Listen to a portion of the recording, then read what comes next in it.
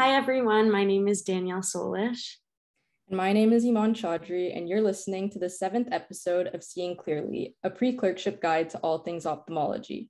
On today's episode, we will be interviewing Dr. Ziai. Dr. Ziai is an assistant professor of ophthalmology at the University of Ottawa Eye Institute. She completed her residency training in ophthalmology at the University of Ottawa Eye Institute, followed by a 2-year fellowship training in cornea, external disease, anterior segment, and refractive surgery. Her practice encompasses tertiary care, clinical and surgical ophthalmology, with a focus specifically on ocular surface disease, corneal transplantation, ocular tumor resection, anterior segment reconstruction, and complex cataract surgery. Dr. Ziai is also heavily involved in clinical research, as well as resident and fellow surgical and clinical training. She is the director of the Cornea, Anterior Segment and Refractive Surgery Fellowship Program, as well as the director of Ophthalmic Medical Technology Training Program at the University of Ottawa Eye Institute. She is also a founding member of the Canadian Women in Medicine and a member of the Canadian Ophthalmological Society Board of Directors. So without further ado, we'd like to welcome Dr. Ziai. Great. Thanks, guys. Thanks for having me. So I guess we'll just jump straight into the questions. So the first question that we have for you is, what drew you to the field of ophthalmology? Well, actually, I was pretty late in my interest in ophthalmology. I was probably in 3rd year of medical school when I discovered ophthalmology. I knew all along that I wanted to do a surgical specialty, but I didn't quite know which one. And I was certainly interested in being involved in a field that allowed me some flexibility and sort of, you know, a nice lifestyle and a good schedule, because I know I wanted to have a family. And then I met ophthalmology through one of my mentors, Dr. Bruce Jackson. He was chairman in our department at that time, and I was on the student council in med school. So I met him through some dean's retreat, and the rest is history. Then I did my rotation and I realized that's exactly what I wanted to do, because it was such a beautiful specialty with wonderful outcomes and the opportunity to do really fine surgery. And that was it. So I just did some electives and applied and got in, and it's been a really great experience.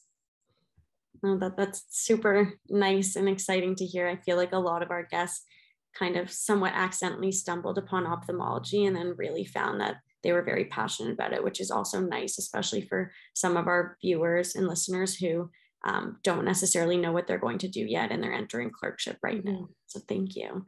And then our second question for you is, could you talk a little bit about what a day in the life of a cornea specialist looks like? Yeah, well, I can tell you what a day in my life looks like, because I'm in a very specific type of practice. I work in an academic center, so I'm full-time at the hospital. So it's a little bit different than what you would find in the community, even as a specialist. So what I enjoy most about my work is that I am always surrounded by learners. So that's a huge part of my days. I have residents around me all the time. We have fellows, we have research fellows.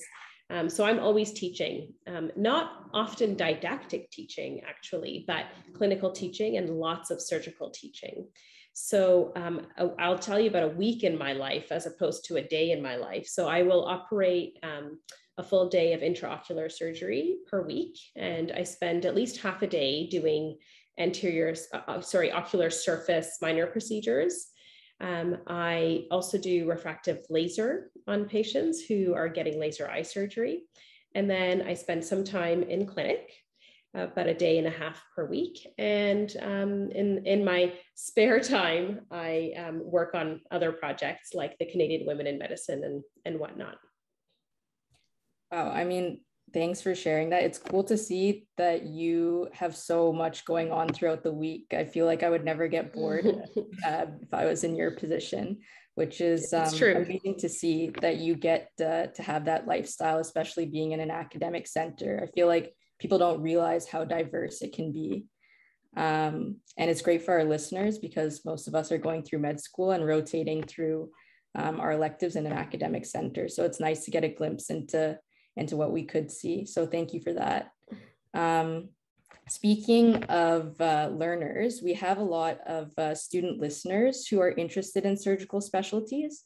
So from your experience working with learners, do you mind providing any advice on what makes a good learner and how students can stand out in their surgical rotations?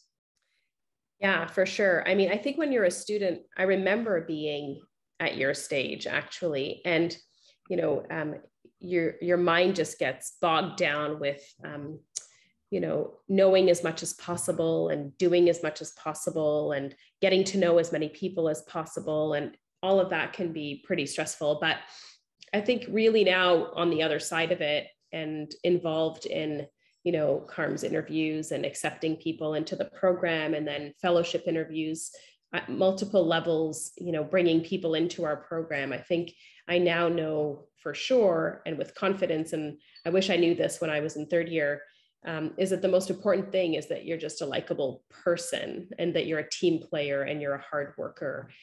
We siphon through a lot of students coming through and a lot of applications, and you know, the ones that always stand out the most and the ones that everyone wants are the people who we feel can be part of the team, because you can learn everything you need to learn to be an ophthalmologist in those few years that you're a resident, but you certainly can't learn the EQ that's needed necessarily to be part of the team.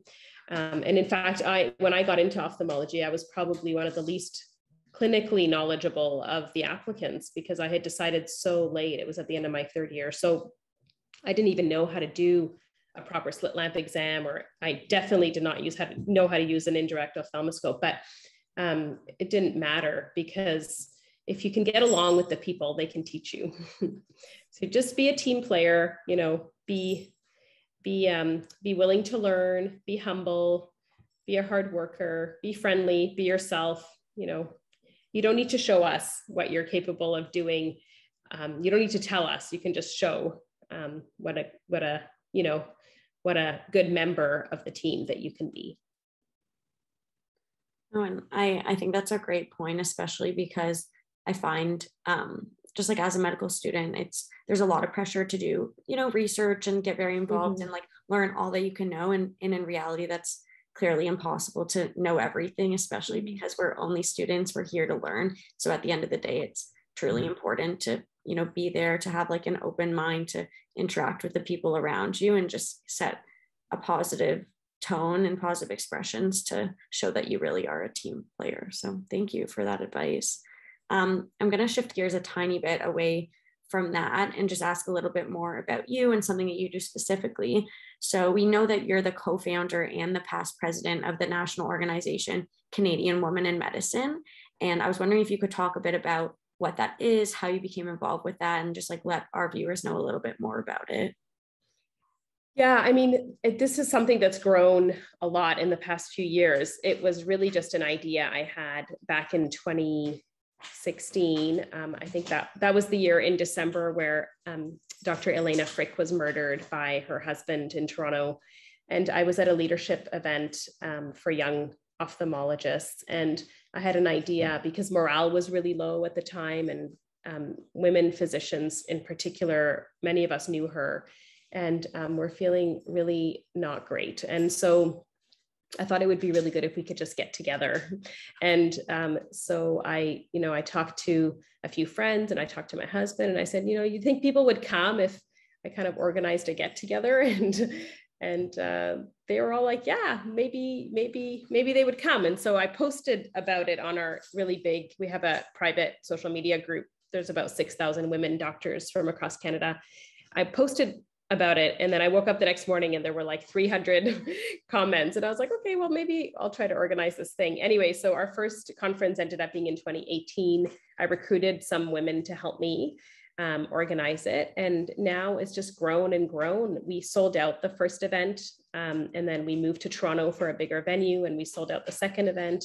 Then we decided to build this national organization, which is a not-for-profit, to represent women physicians. And so now there's one arm that's the organization that does a lot of advocacy and whatnot. And then the other arm is the events side. So that's the conference. And now we have a longitudinal leadership course that's running its second one. It's almost sold out, actually. So it's a longitudinal leadership course for women doctors, and most of them are Canadian. It's a 3-month course, and we have expert speakers. And, you know, it's leadership not just for work, but it's like leadership in your life. And so we designed the course, and we recruited the speakers, and we, you know, we've really targeted women physicians. And I think that's why it's been so popular. It's about to sell out for the second time. So it's been a really fun side project. It's very fulfilling because I think we really do touch women physicians' lives in a very particular way that did not exist before.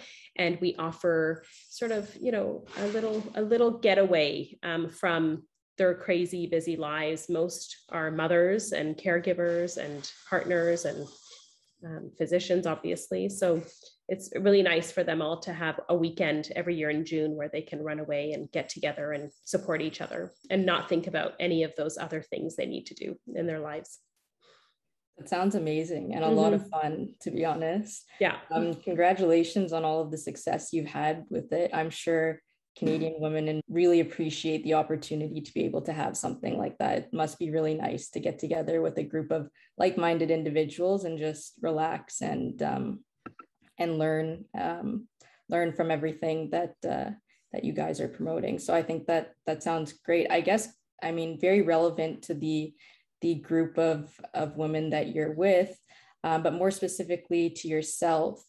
There's a lot of challenges that come with being a female in medicine in general, but do you mind maybe talking a little bit about how you navigated the challenges that come with being a female in ophthalmology specifically? Yeah, I mean, I think it was a lot harder when I started. Actually, when I started my residency at the University of Ottawa Eye Institute, I was the only woman resident. And so I remember we had one of our teachers, Dr. Clark, he's passed away since, but he used to come to teaching with like a pile of folders with notes. This is before everyone had all their screens in front of them. And so he would give all the blue folders to all the boys. And he always had like a pink folder for me with all of my pediatric ophthalmology notes. So it was very different. I was lucky because I had a few mentors, male mentors, who were really incredible and supportive. And I never really felt like I was at all at a disadvantage. I think that it does not speak to the reality of everybody, to be honest, but I was really well surrounded by wonderful male mentors. I didn't have any female mentors at the time. It's very different now. Ophthalmology, women's presence in ophthalmology has grown exponentially. I was also the first woman resident to be pregnant in our program. And I was told not to have a baby by people who were outside of the program. They said, it's not a good idea to get pregnant when you're a surgical resident. And so of course I got pregnant because I wanted lots of children and it was time to start, and it was fine. You know, it went okay. I think if you are lucky enough to be surrounded by supportive people and a good department and a great program, then you can do it. You can do what you want to do, but you have to make sure you have that safety net of people around you who will help you. I do think there are issues that are overarching about being a woman, especially in surgical fields, but truly in all fields in medicine. And gender pay gap is huge, a huge hot topic right now. This is something we really need to get to the bottom of. It's a really difficult topic to enlighten people on, because even when you show people the research, there's a lot of resistance against believing that there's a true gender pay gap even when you factor in all of the variables. And so, you know, we're slowly, I think, nipping away at these things, but, you know, it's going to take a long time. And events like the Canadian Women in Medicine Conference, and then there's some events similar in the US, and they're really bringing to light, not only bringing to light these topics, but also empowering women to speak up about them and to make changes. Research is so important, because if you don't have data, then you can't make change. And I think there's more and more people doing research and publishing on these things. So, you know, I think that it's a shifting environment, and all of us women in medicine, it doesn't matter the field. We have to be aware of what the main issues are. And, sometimes it's microaggressions that we're fighting on a day-to-day basis, and sometimes it's macroaggressions. But if we have organizations and friends who can support us through them, then maybe we can make change a little bit faster than what's been happening the past 50 years. Yeah, no, well, first of all, thank you for sharing all of that and being so transparent. But I think you bring up a very important point, which is that it can be very easy for an individual to notice something difficult for them or to be going through something, but then to like have a group of supportive people, whether that be a mentor or just like you talked about with the Canadian Woman in Medicine, that you can share with, that like hopefully they're feeling the exact same way and maybe you didn't even know, and that helps to really promote change, especially in the field where change is always extremely important and very prevalent. So thank you for sharing all of that. And thank you for answering all those incredible questions for us today. I know that they've been amazing for both Emaan and I to listen to, and especially our viewers will feel the same. Before we end off, we like to finish with a little would you rather segment, which is just to end on a light note, get to know you a little bit better. So I'm going to ask the first question, which is, would you rather be able to never go out during the day or never go out during the night? I would rather never go out during the night. I think that's what happens when you get older, maybe. You guys may answer differently. Yeah, it's just like I could put the fireplace on and put a movie and I would be okay. But to miss being outdoors in the daytime and seeing nature, I think would be horrible. So no, I think I'm honestly the same way. Yeah, I think I'm on the same page as well. Surprisingly, maybe to you. Okay, so our next question, would you rather be completely alone for 5 years or constantly be surrounded by people and never be alone for 5 years? Oh, that's a good one. I'm very tempted to pick option number 1 because my life is just a complete circus. I have 4 children and a very busy household and a puppy and this crazy busy but lovely career and CWIM. So sometimes the thought of being alone is kind of like, surreal, but I think that would make me go crazy. So I will pick option B and be surrounded by people, whether it's people I know or people I don't know. I always enjoy getting to know new people. And I think there's something to learn from everybody from all walks of life. So I'll pick option B for sure. But then on that first day after the 5 years, then I just want to shut the door maybe for a few hours. That's very fair. And I think we all got a little bit of a glimpse of not being alone, but spending some time by ourselves throughout COVID. So I think I'd have to agree with you about that answer. How about you, Danielle? Yeah, no, I'm definitely the same way. I think all of us are either in a career or going into a career where it's a lot of interaction with other people. So I really can't imagine being alone for that long. Maybe like the 1 or 2 days I would crave, but 5 years, I don't think I could do. Too long. Yeah. Too long, 100%. On that note, I just want to thank you so much for coming and joining us today. This was an incredibly excellent episode. It was so great to meet you and get to know you. And I want to thank all of our listeners for listening to Seeing Clearly. So just a reminder that this is our pre-clerkship guide to all things ophthalmology. So if anyone wants to stay caught up with what iCurriculum has to offer, you can check out our website, which is www.icurriculum.com, and you can follow us on Instagram at iCurriculum. Thanks for listening, everyone, and thank you again for being here with us. Thank you. Bye now.